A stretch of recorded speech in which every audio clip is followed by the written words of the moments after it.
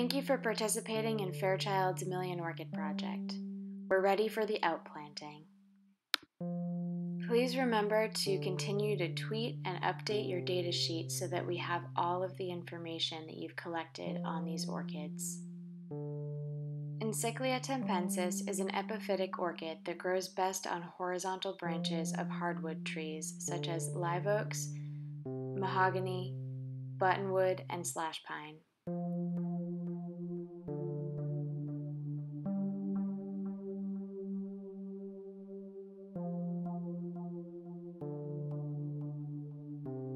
You will need to decipher the difference between the roots and the leaves so that when you outplant these orchids, you plant them the right way up. You may have to untangle some of them as well.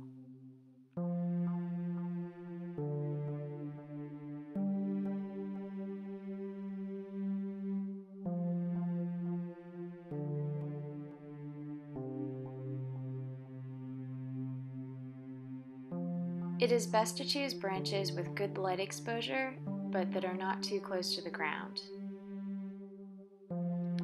Apply large drops of liquid nails directly to the bark of the tree. Allow the glue to harden for 15 to 30 minutes.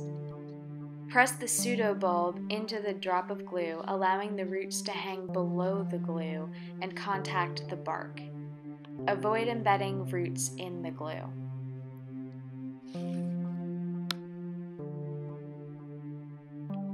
Most small to medium-sized orchid seedlings will adhere without any further method of attachment.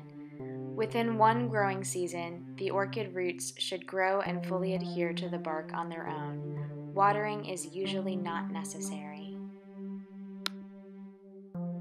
Remember to contact us at challengeresearch@fairchildgarden.org if you have any questions.